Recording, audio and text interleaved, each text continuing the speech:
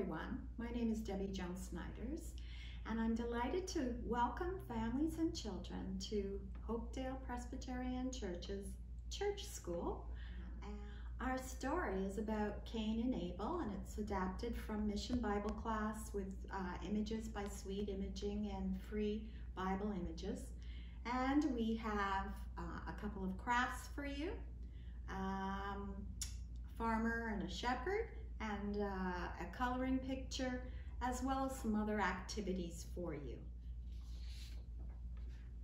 So our story today is about Cain and Abel. So, if you were coming to my house to eat, which one of these apples would you like to eat? A nice one or a rotten one? You wouldn't want the rotten one. If you were coming to a wedding, would you wear messed up clothes or would you wear nice clothes? Nice clothes. So if we were to give something to God, should it be second best or should it be the very best? In today's lesson, we're going to learn about two brothers who gave God gifts. Only one brother gave his very best. The story of Cain and Abel.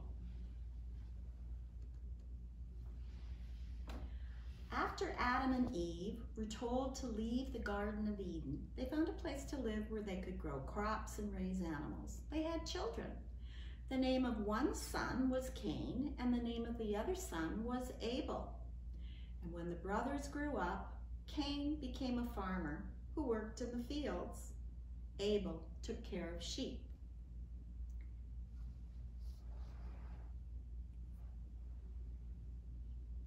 In those days, people showed their devotion to God by bringing gifts and laying them on a platform called an altar. Cain brought some of the vegetables he had grown and he placed them on the altar.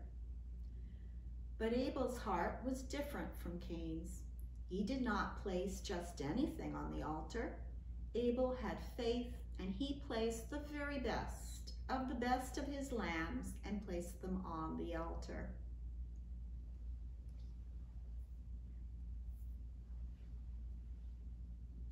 God was pleased with the offering that Abel made.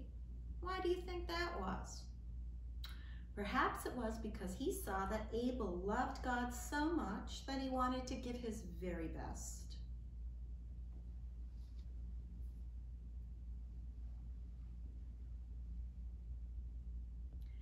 God was not pleased with Cain's offering, perhaps because he did not give God his very best. When Cain saw that God was more pleased with Abel, he became very angry. God saw how angry Cain was and said, "Cain, why are you so angry? If you do right, I'll accept you. But if you don't do right, you will sin." God knew that if Cain did not stop being angry and jealous, he would do something terribly wrong. So when he heard this, Cain should have stopped and should have told God he was sorry. But he was so angry, he did not think about doing good things. He did not control his anger.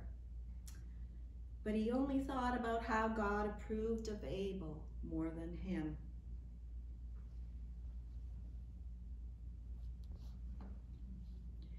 Cain did not control his anger and jealousy. He became more and more angry so that all of his anger just boiled up inside.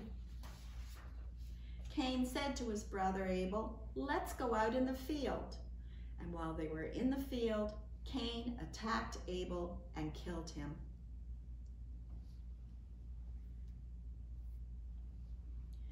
When God came to Cain, he asked, "Where is your brother Abel?" Cain answered, "Am I my brother's keeper? Is it my job to keep track of him all the time?" Cain killed his brother when he thought no one was watching. But we know that God sees and knows everything that happens.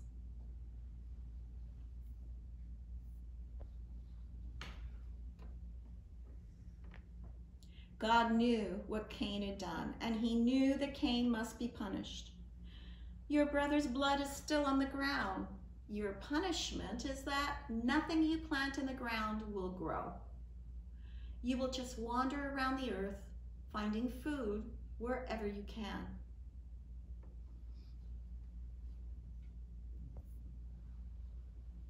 Cain was upset by this. My punishment is more than I can bear, said Cain. I will wander around, and whoever finds me will kill me.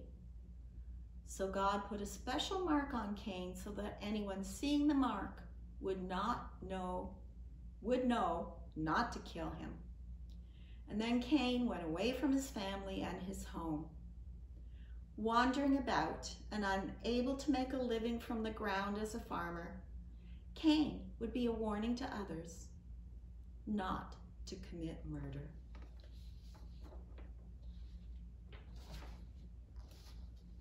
So we have a variety of activities depending on age level and interest.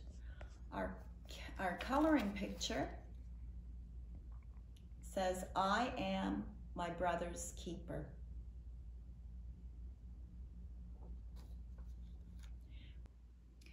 We have two crafts. One is a shepherd like Abel, and one is a farmer like Cain. So in order to do these two crafts, you will need the templates. You will also need toilet paper rolls, scissors, glue, and some various coloring implements, whatever you want to use, like colored pencils, crayons, or markers. So once you've printed the templates and you've colored them, here are the templates. Okay, here's the shepherd, and here's the farmer. And you can see the rectangular part here. That goes around the body of the,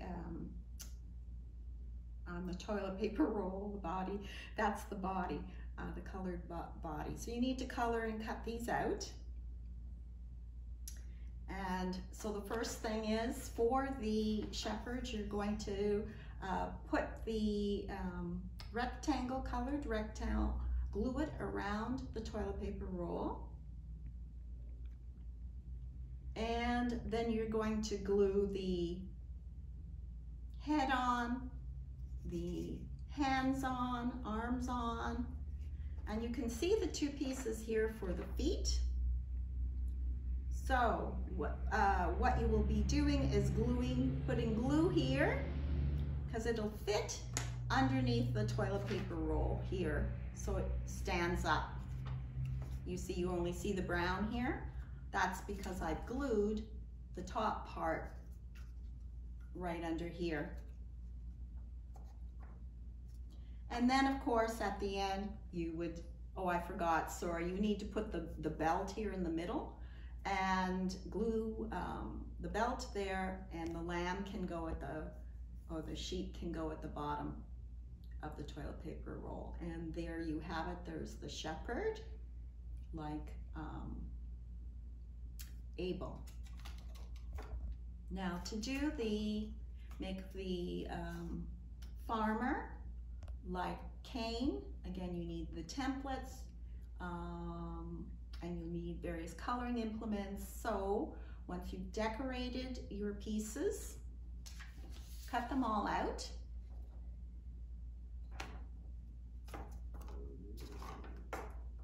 And here again you have a rectangle which will be glued around the toilet paper roll.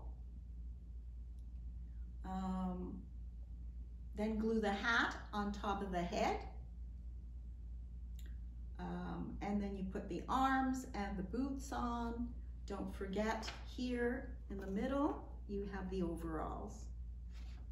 And actually I put the overalls on before you put the boots on.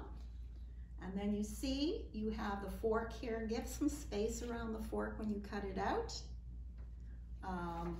And glue it on the hand of the farmer.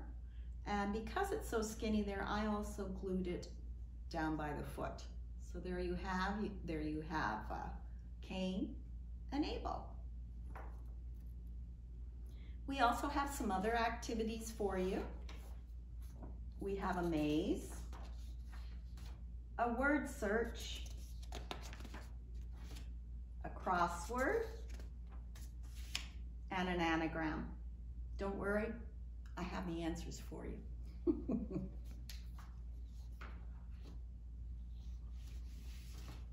So this week, remember, we should give our best to God. We are our brother and sister's keeper, just like the picture says. And we should take care of them. We should not let anger control us, because anger can hurt others and can also hurt ourselves. Have a great week.